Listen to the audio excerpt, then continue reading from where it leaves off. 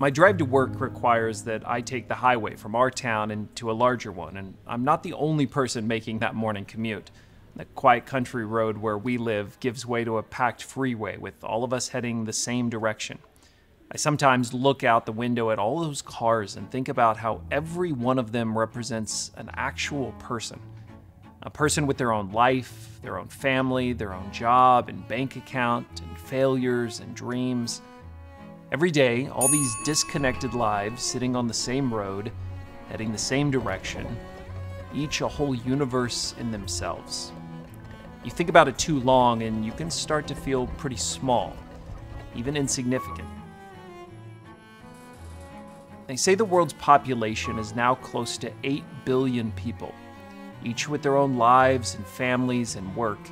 Yet we believe that when we bow our heads and pray, God listens to even the smallest and faintest of these 1 out of 8 billion prayers.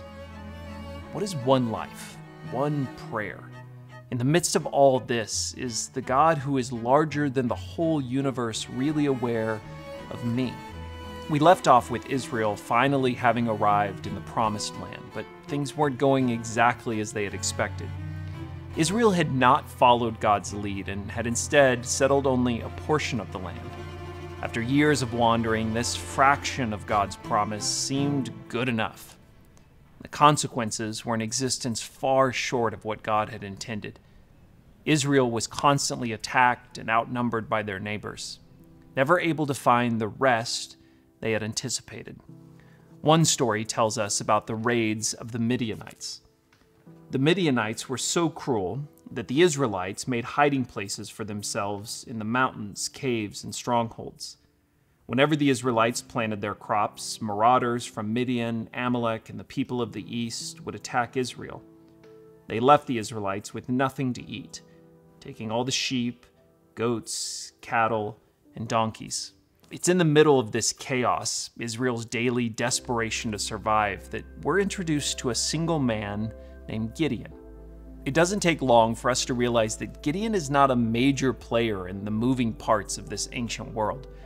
In fact, Gideon was found processing a handful of wheat in the pit of a wine press alone.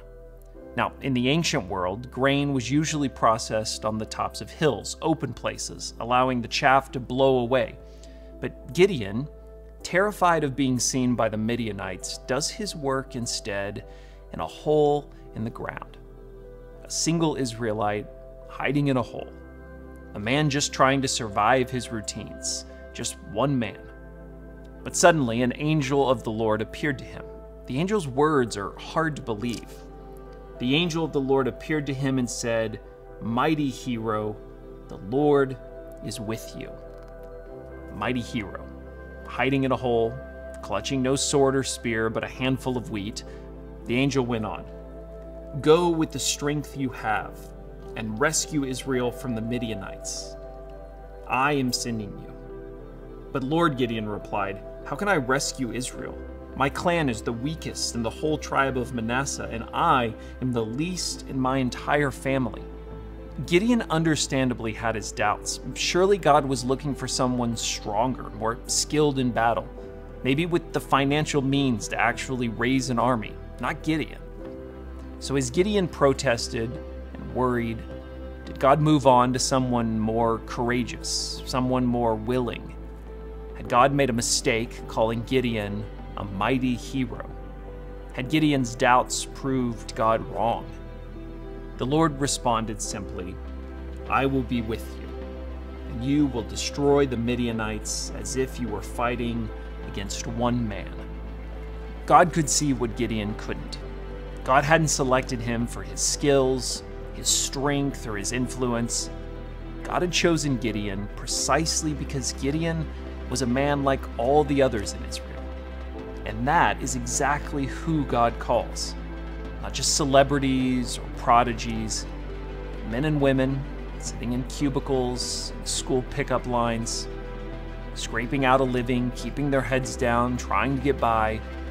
To these, God appears and says, "Mighty hero."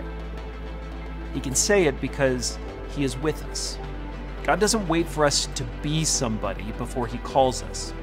He calls us into who He is leading us to become. That process works because God meets us where we are.